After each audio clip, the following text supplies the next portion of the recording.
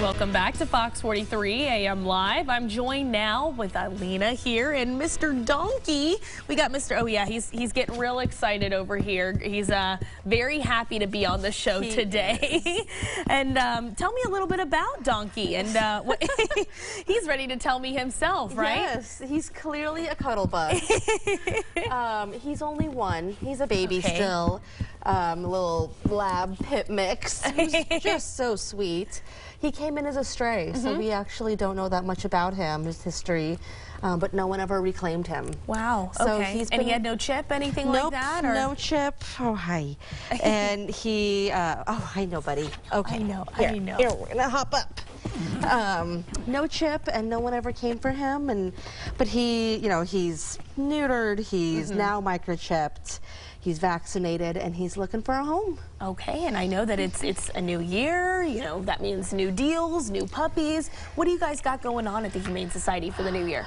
So right now we just have a lot of dogs looking for homes. You know, it's not really kitten season, so our cat room is not too full. We've actually been able to transfer in cats from other places that need, like more rural shelters that need help. And cats have been flying off the shelves, but dogs are just sitting there. And you can see, I mean, Donkey he's so sweet. He is, I mean, I drove here 45 minutes, and he was excellent in the car. He needed to go to the bathroom. He waited till we got here. Okay, so he is bathroom trained as well. To some degree that we know of, yeah. And he's just, I mean, he's perfect. And he's, you know, he's sitting there, and there's so many other dogs that are just wonderful and are sitting there that need a home. And so, I mean, when people do come in to adopt, say I do get Donkey, what else am I walking away with? Do we walk home with food or in toys that people can bring home as well? So we have, all of our pets at the shelter, all of the animals are fed Hills Science Diet. Wonderful. Okay. We have a wonderful partnership with Hills. They've been really great to us. And so all the animals leave with us. Oh, look at that, a small bag of that food so that the owners can transition them. He's licking my feet here. He really likes your shoes. I know why. They're really cute. And then, you know, all of the vetting is already done.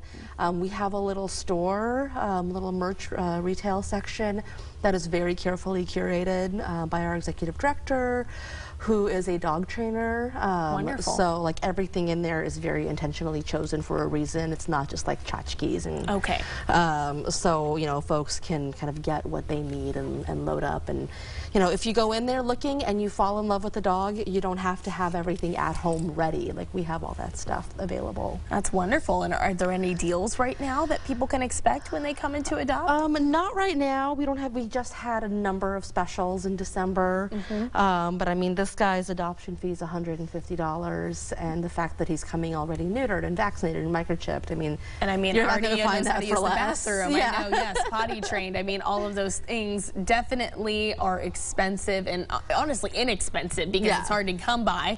And if you wouldn't mind just going over quickly the pricing just for all of your animals that you guys have there, if anyone were to be interested. So it kind of varies because we do have some specials, like if you're a senior citizen, if you're a veteran, if you're in the military, we do have some specials. You know, really try to accommodate everyone.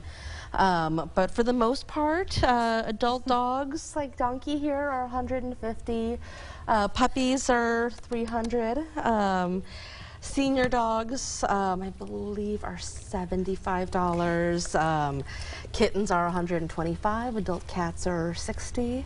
But then there's always, you know, some sort of like special if there's a couple of bonded cats or a couple of bonded dogs, or, you know, we try to make it work for everyone. Yeah, you try, and if there's, you know, brother and sister that don't want to be separated, keep them together, that type of thing, right? You know, we don't want pet ownership to be prohibitive. He is giving me, I'm sorry, I don't know if you can tell at all, if our director can zoom in here at all on Donkey's eyes. His eyes are the most beautiful eyes I've ever seen. Yes, I'm talking about you. They are beautiful. They're very light, pretty, and colored. Yeah. Oh my goodness, he's that giving me a was hand. so nice. And I just really quickly, you know, for Donkey here, if anyone was interested in adopting him, just give a little spiel about, you know, what they can expect from him and his personality, and before we close out today.